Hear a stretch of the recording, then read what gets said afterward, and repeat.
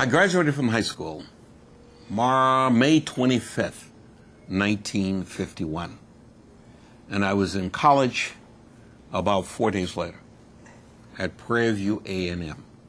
I'd gotten a scholarship, and I think the scholarship was like, I don't know, $54 or some other small amount, but it was a scholarship. I finished second in the class to Frank. To Frank Crawford? To Frank Crawford. Yes, yes. And most of us were going to Prairie View. All of my sisters went to Texas College in Tyler, Texas. My mother paid for them using her money earned as a maid, and my uncles contributed. So my sisters, Gwen and Baby Dell graduated and went on to become a teacher, and she was a teacher in San Diego. She retired as a teacher in San Diego here. Gwen retired as a teacher and vice principal in Dallas, Texas. So my sisters had been given the resources to do an education. I was sent to this Prairie View A&M college. Will you tell the viewers what Prairie View A&M is?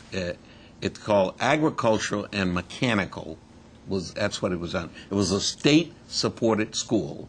And African-American? African-American, just outside of Houston in Hempstead, Texas. And they had the worst set of rules ever. You couldn't walk on the same sidewalk after dark that females were on. You sat at a table where food was served family style. And I was at a table where there were 8 people at the table, 7 football players, and me.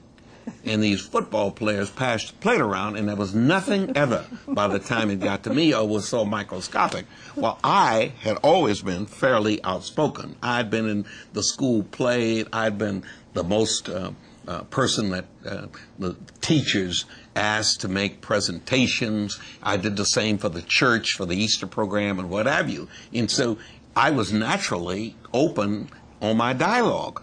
And I figured out the other 2 or 3 people in the first week or so that I was there at Prairie View for more like a training program than real school, that we were going to starve to death if we didn't let the school know that there was a problem food-wise. Well, you do not do that at black schools in the South, or at least you didn't at that time.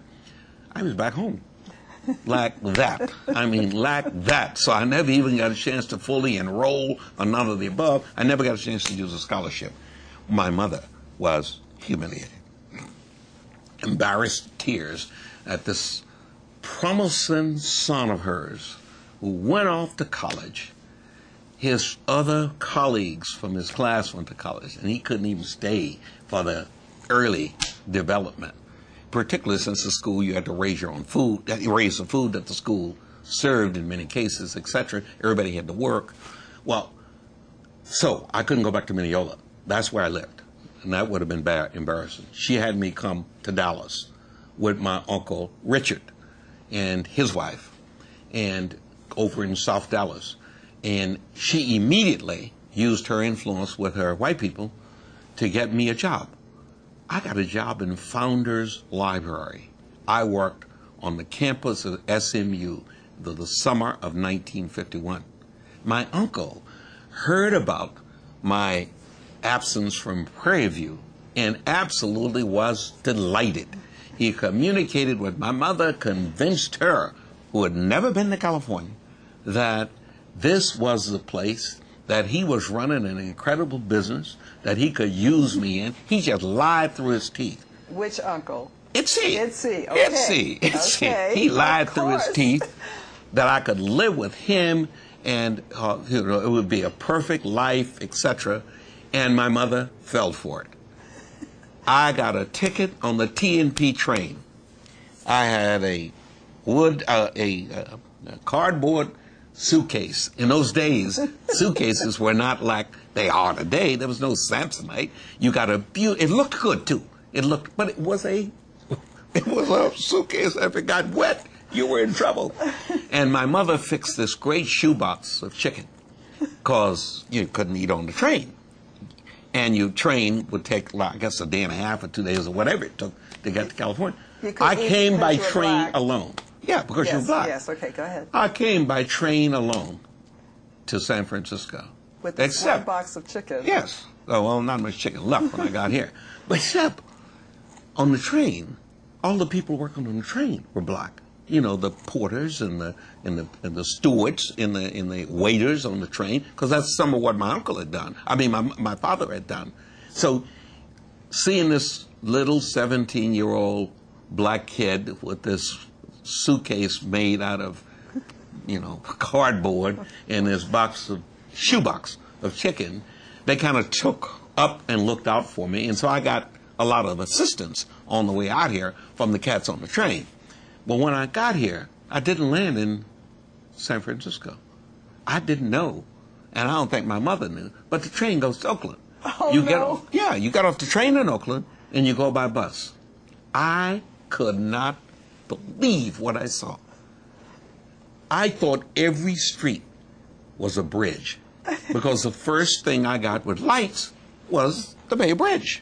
When the bus came across the Bay Bridge that night, I didn't really have any appreciation that it was the Bay Bridge, but I came across the bus on the Bay Bridge, and all these lights were one after another, and then all the streets had lights, and they were uphill and downhill. So I am absolutely blown away that I'm in a city with nothing but bridges. My uncle, of course, met me at the bus station where I was dropped and took me to his place at 1028 Oak Street, and stashed me in a room. He had an extra room there.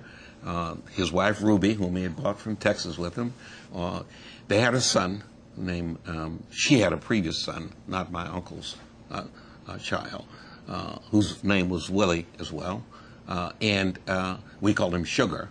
Same age as you? No, he was about maybe 2 or 3 years older, and a great football player.